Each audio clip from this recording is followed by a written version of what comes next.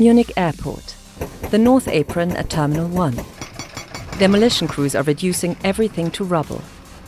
They've been hard at work with their excavators, cranes and other heavy equipment for weeks. Here, between Module A and B, we're building our Terminal 1 expansion, a new pier with around 95,000 square meters of floor space. Excavators equipped with jackhammers are breaking up the apron. The concrete is up to 2 feet thick. We're recycling all of the concrete. Some will be reused in the project here on the apron, and some at other construction sites at the airport. The demolition work on the apron is due for completion by the fall. At the beginning of next year, the construction of the new Terminal 1 pier can then start.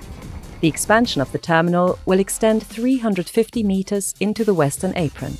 The pier will have gateside access for 6 wide-body jets or 12 smaller aircraft.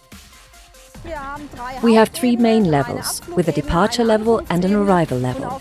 And on the present apron level, we're making space for a staff canteen. In the core of the building, we're going to have a big marketplace with shops and restaurants on the O4 departure level. This new facility is necessary because of the steady growth in passenger numbers at Munich Airport. At the same time, changing operational requirements need to be addressed, for example in aviation security. We now have much more complex passport control processes with EasyPass, and of course today's passengers have entirely different expectations regarding the quality of the travel experience after passing through security.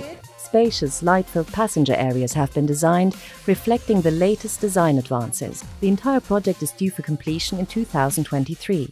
The new pier can then go into operation. The Terminal 1 expansion project, a big challenge for all concerned. We're really performing open heart surgery on the airport. The massive apron space will be transformed, and we're adding almost 100,000 square meters to a terminal. This is an incredible undertaking, and Terminal 1 will remain in operation the whole time. Flight operations will continue throughout the entire construction phase, with no inconvenience to passengers.